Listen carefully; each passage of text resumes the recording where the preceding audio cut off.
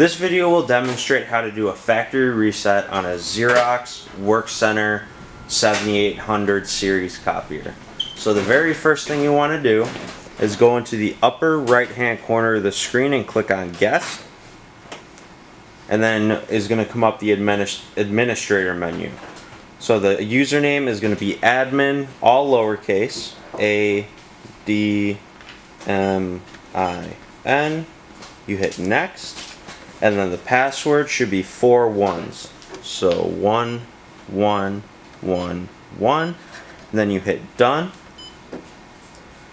And that should log you into the administrator page version of the screen. Then you click on machine status, which is one of the lowest buttons on the left side of the screen. And then you want to click on the Tools tab here. Then you want to make sure you're in Device Settings, General.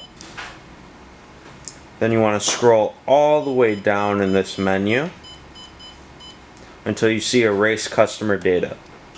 You're going to want to click on that.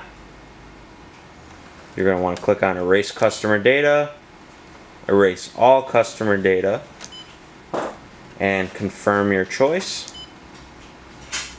And then it's going to start the customer data erase process. This should take about between 20 to 30 minutes, give or take. And that is how you factory reset the Xerox Workcenter 7800 series copier.